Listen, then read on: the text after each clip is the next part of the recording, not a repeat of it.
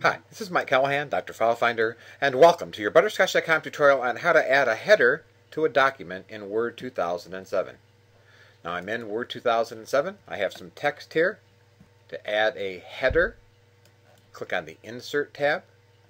Go over here about halfway across. You'll see Header. Click on the little arrow. Now there's a blank header. There's one that has 3 columns. Alphabet. It's centered in the document. Annual. The austere one is on even pages. There's also one that's on odd pages. You can also do conservative. But for our needs here, we're just going to do alphabet. Now you can see here, it's added our header. We can type our document title. Butterscotch is tasty.